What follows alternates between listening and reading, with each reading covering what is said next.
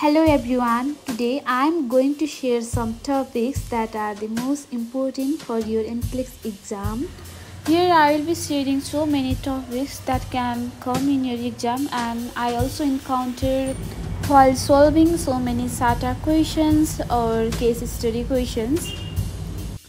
Let's start from digoxin. This is the medicine for cardiogenic shock or heart attack, and the only manifestations of digoxin toxicity are anorexia, nausea, and vomiting. This is the most important topic for NCLEX. Levothyroxine. This is the medicine used to treat hypothyroidism, and this should be given at the morning time. For your NCLEX exam, you should know that this should be taken in the morning time. And for its good absorption, avoid taking calcium, iron, antacids, and soya with this medicine. Clozapine. This is the antipsychotic medicine mainly used in schizophrenia. For your NCLEX exam, you should know that serious side effect of this medicine, that is granulocytosis, and this suggests the low WBC count, and priority concern is lab test, that is WBC count. Furosemide. This is the loop diuretics that helps body to get rid of the excess fluid and works by acting on the kidneys to remove sodium and water.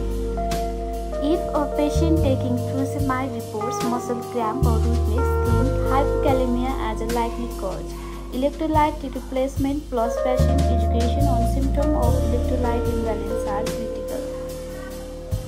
Valproic acid. This medicine is usually used in seizure disorder and bipolar disorders, also used in migraine headache, and this medicine should be given at the bedtime to improve sleep.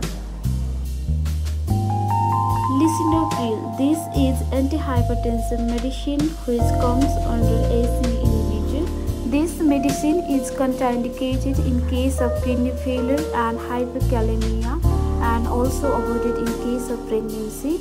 So patient under lisinopril, you must watch for KFT, kidney function test, and hyperkalemia. Morphine is the opioid analgesic. This is used to treat severe pain. For your NCLEX exam, you must know the main side effect of this medicine, that is respiratory depression.